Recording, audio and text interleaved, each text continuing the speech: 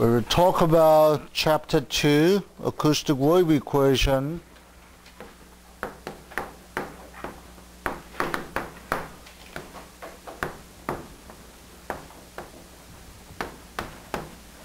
And its basic physical measures.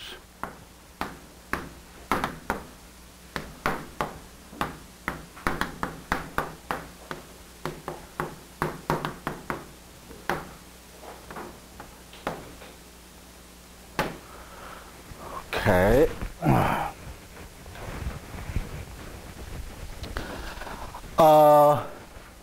The last lecture we found that the acoustic pressure, that is the fluctuating pressure due to the any excitation, okay, or we could say excess pressure, okay, compared with the static or quiescent pressure, is related with the velocity of a fluid particle and density of a fluid particle, right?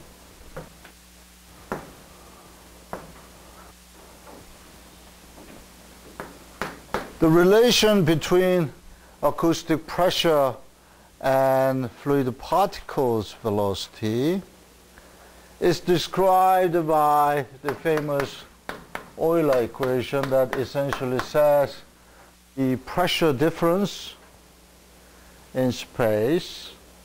In other words, if there is some force difference, force acting on unit area, that is a pressure. If there is a pressure difference, this amount of fluid will be accelerated due to the Newton's second law.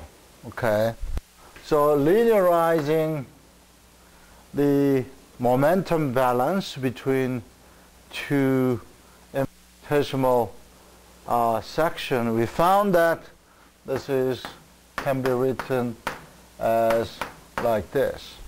Okay. So in the last lecture we consider the momentum balance on this fluid element, the momentum coming in and the momentum coming out. So momentum coming in would be rho u at x, momentum coming out is rho u x plus dx. That has to be balanced by momentum increase inside of this volume. Okay, that can be written as d dt. The momentum inside of the volume would be rho, what is it?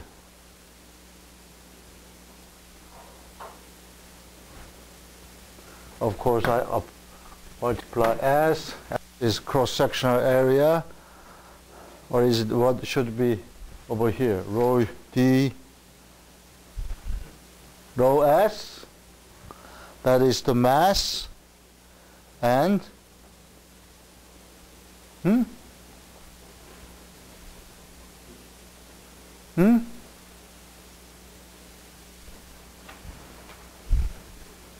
ds.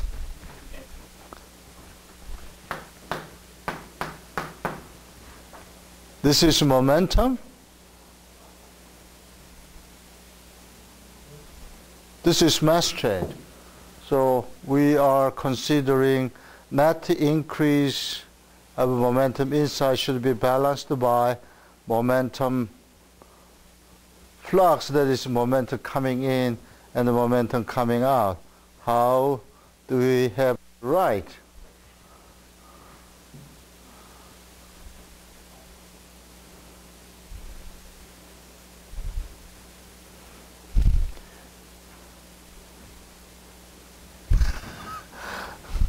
I think you guys are somewhat teased by me, okay? We have to consider what? the force acting on this surface, okay, that is P multiplied by S at X, and the force acting on this surface is PS X plus dx. Okay. The net force difference would accelerate the mass inside of this volume, that is rho S, okay, and this will be accelerated, right?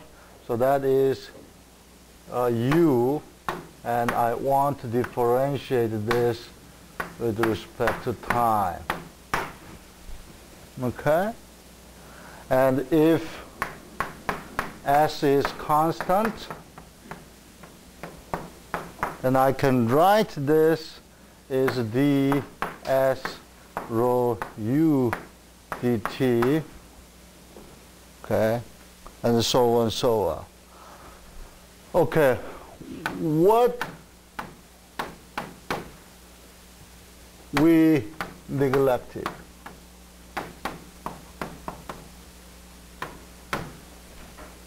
Or what did we neglect in this formulation?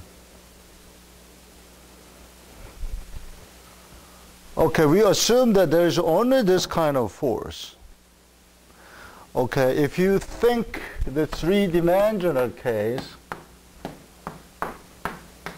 considering infinitesimal element not only in x direction,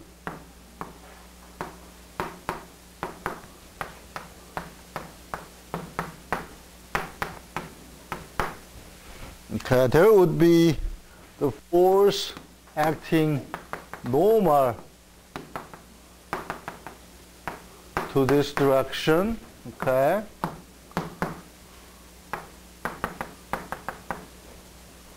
and the force acting on this direction, as well as force acting on this surface, that is normal force, okay, this normal force or pressure. What other forces can be acting on this infinitesimal element? There could be the force which is tangential to the surface, right? So this kind of force or this kind of force is also possible. Okay. Tangential force is also possible.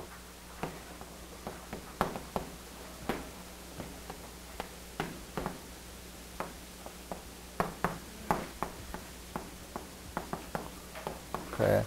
For one-dimensional case, what kind of force is possible? There's a force acting on this surface is also possible, right? But we neglected it, right? What physical measure or physical parameter dominate this kind of force? But depending on the model,